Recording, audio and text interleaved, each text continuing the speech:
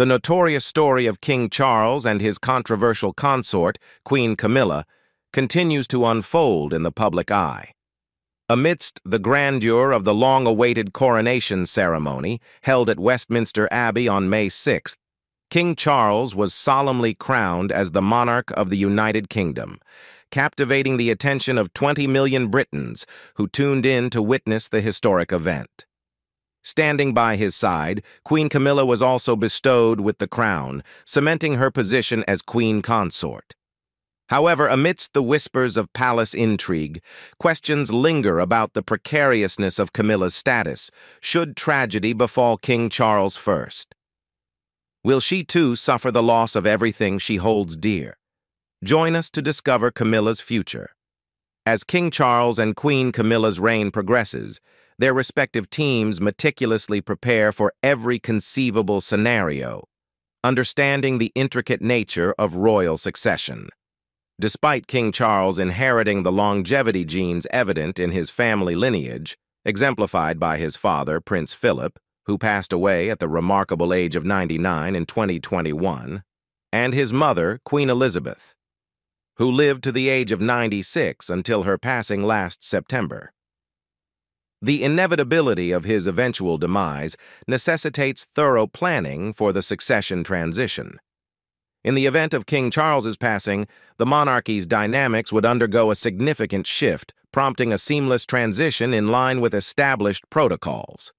Prince William, the Duke of Cambridge, and second in line to the throne, would ascend immediately as the reigning monarch, taking on the solemn responsibilities and duties befitting his new role as the sovereign. With Prince William's ascension, Catherine, the Duchess of Cambridge, also known as Kate Middleton, would assume a pivotal position as the queen consort or simply queen, depending on the preferred terminology and the subsequent designation by the royal family and relevant authorities. As consort to the monarch, Kate Middleton would play an essential role in supporting and complementing the reigning king's duties, representing the crown alongside him in various ceremonial and official capacities.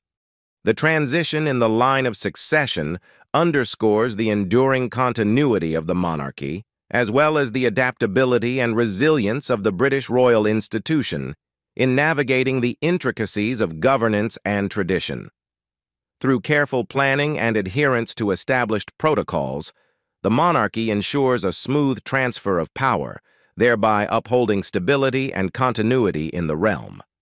In the wake of King Charles's passing, the ripple effect extends to Queen Camilla, whose royal title would undergo a subtle yet significant transformation.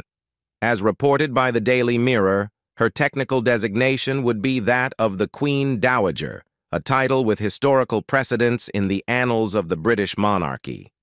The term Queen Dowager was notably first utilized by Queen Adelaide, consort to King William IV, who outlived her husband by 12 years following his demise in 1837. Queen Camilla's prospective transition into the role of Queen Dowager is marked by a sense of historical continuity, reflecting upon the traditions and precedents established by her predecessors. However, beyond the mere titular change, Queen Camilla would find herself at a juncture where she possesses the agency to shape her future, according to her desires and inclinations. In contemplating the next chapter of her life, Queen Camilla would likely have a range of options available to her, each tailored to her personal preferences and aspirations. Privately retiring to Ray Mill House, her serene countryside abode, could provide her with the solace and tranquility conducive to reflection and introspection. Alternatively, she may opt to continue her unwavering dedication to charitable endeavors, leveraging her platform to champion causes close to her heart. Throughout her tenure as a prominent figure within the royal family, Queen Camilla has demonstrated a steadfast commitment to various charitable initiatives, notably in the realms of health, literacy, the arts, and the support of survivors of rape and sexual assault. Her continued involvement in these vital causes would undoubtedly serve as a testament to her enduring passion for philanthropy and advocacy, further solidifying her legacy beyond the confines of traditional royal duties. The legacy of Queen Elizabeth, the Queen Mother, serves as a poignant example of resilience, grace, and unwavering dedication to the monarchy, casting a long shadow over the annals of British royal history. Following the untimely passing of her husband, King George VI, in 1952, and the subsequent ascension of their eldest daughter, Elizabeth, to the throne, the Queen Mother made a deliberate choice to be known by a title that embodied her enduring connection to the monarchy, the Queen Mother. This decision to adopt the title of the Queen Mother not only symbolized her profound reverence for her late husband's legacy, but also positioned her as a unique pillar of strength and support for her daughter, Queen Elizabeth II, throughout the duration of her reign. Despite the weight of her loss, the Queen Mother approached her role with characteristic dignity and fortitude, providing invaluable guidance and companionship to her daughter in the face of myriad challenges and responsibilities. Throughout Queen Elizabeth II's reign, the Queen Mother remained a steadfast presence within the royal family, actively participating in a myriad of ceremonial and public engagements well into her late 90s. From the grandeur of trooping the color to the elegance of royal ascot, she graced these occasions with an aura of regal splendor, endearing herself to the British public and earning their enduring admiration and respect. The Queen Mother's indomitable spirit and boundless energy belied her advancing years, serving as a source of inspiration and admiration for generations to come. Her dedication to duty and her unwavering commitment to serving her country and her family exemplified the very essence of nobility and service. Upon her passing in 2002 at the remarkable age of 101, Queen Elizabeth II paid tribute to her beloved mother in a rare televised broadcast from Windsor Castle, expressing heartfelt sentiments about her infectious zest for living and her enduring impact on those fortunate enough to have known her. In a poignant and heartfelt speech, Queen Elizabeth II eloquently expressed her deep sense of gratitude and admiration for her beloved mother, Queen Elizabeth, the Queen Mother, on the eve of her funeral. With a voice suffused with both sorrow and reverence, Her Majesty reflected upon the profound impact her mother's life had on those around her and on the broader fabric of British society. Over the years, I have met many people who have had to cope with family loss, sometimes in the most tragic of circumstances. So I count myself fortunate that my mother was blessed with a long and happy life, Queen Elizabeth tenderly remarked, acknowledging the immense privilege of having had her mother's presence and guidance throughout the years. She painted a vivid portrait of the Queen Mother, emphasizing her infectious zest for living that remained undiminished until the very end. This indomitable spirit, coupled with a deep-rooted faith that served as a constant source of strength, epitomized the essence of her mother's character and resilience.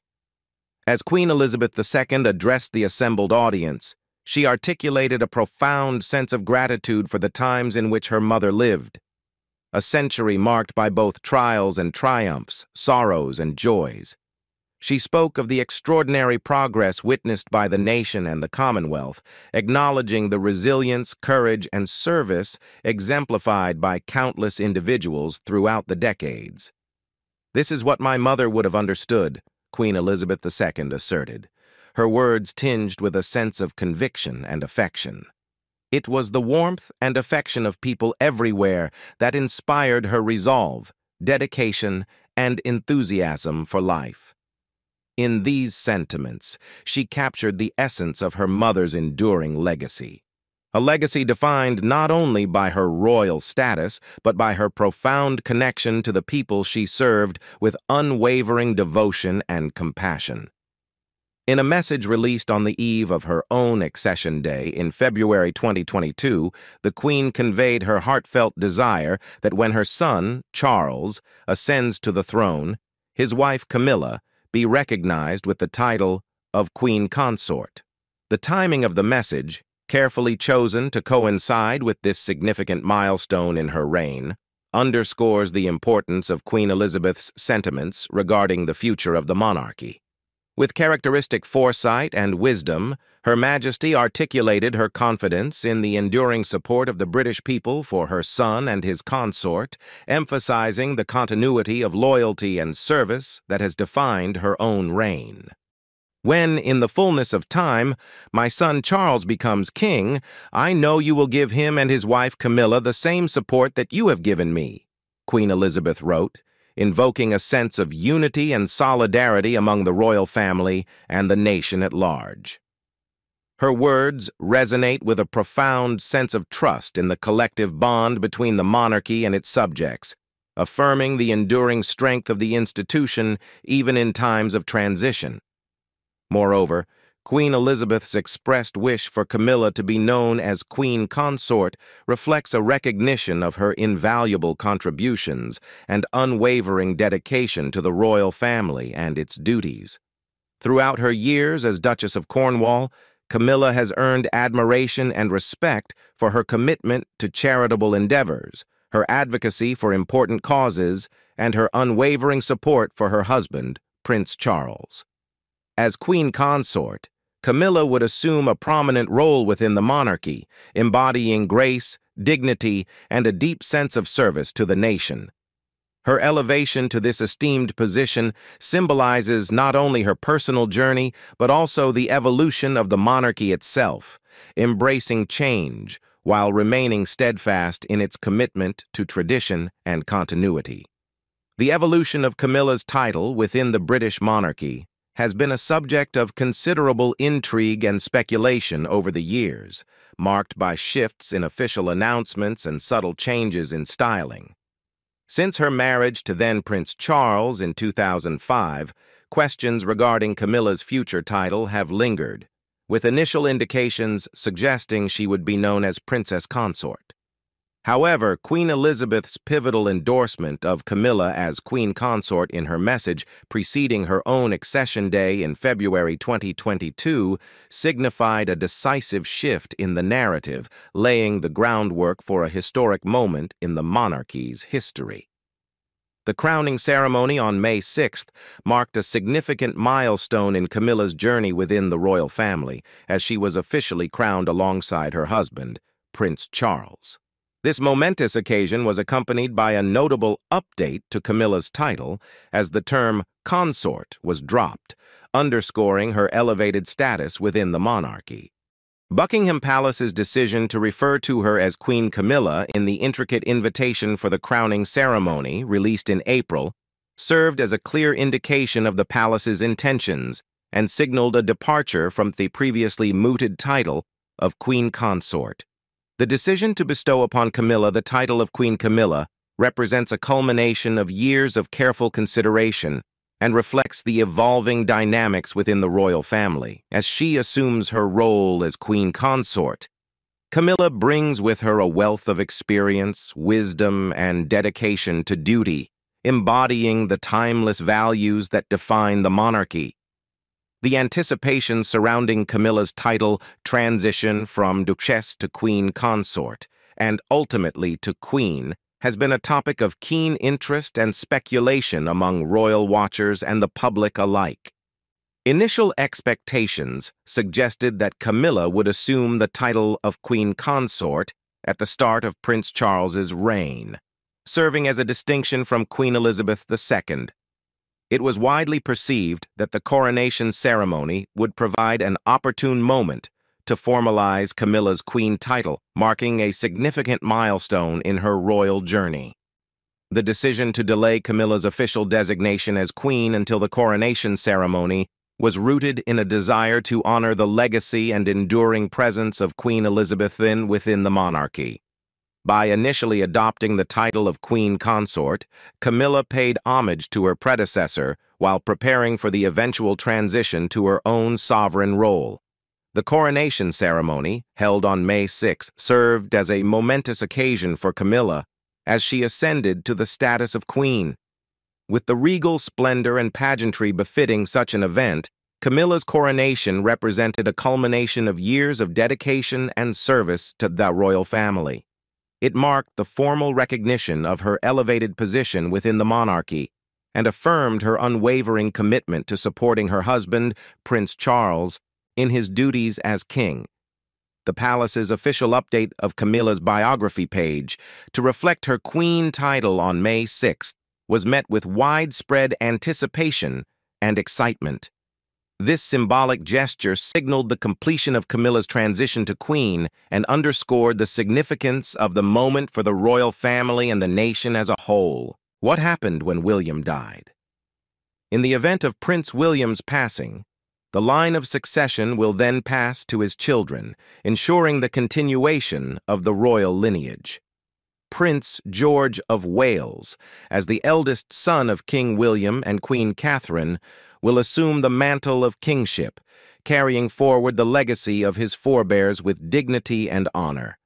Following Prince George, the line of succession will then extend to Princess Charlotte of Wales, and finally to Prince Louis of Wales, ensuring the continuity and stability of the monarchy for generations to come. In the event of Prince William's passing and his children remaining too young to fulfill their royal duties, a scenario fraught with complexity. The responsibility of overseeing the monarchy would fall to his younger brother, Prince Harry. Designated as regent, Prince Harry would temporarily assume the role of guardian and caretaker of the throne until the next heir in line, Prince George, reaches an age suitable for assuming the responsibilities of kingship. This provision, known as a regency, is enshrined within the legal framework of the UK Parliament, ensuring continuity and stability within the monarchy during periods of transition or incapacity. A regency scenario arises if a monarch succeeds to the throne before the age of 18, or in the event of permanent incapacitation due to infirmity of mind or body. In such circumstances, the regent assumes the duties and powers of the monarch, acting on their behalf until the heir presumptive is deemed fit to ascend to the throne. Prince Harry's potential role as regent underscores the inherent complexities of royal succession and the need for contingency planning to ensure the smooth functioning of the monarchy. As the younger brother of Prince William, Harry occupies a pivotal position within the line of succession, poised to assume a position of leadership and responsibility should the need arise. Following Prince Harry in the line of succession are his own children, Prince Archie and Princess Lilibet of Sussex. Although further removed from the direct line of succession, they nonetheless represent potential heirs to the throne in the event of unforeseen circumstances affecting their elder relatives.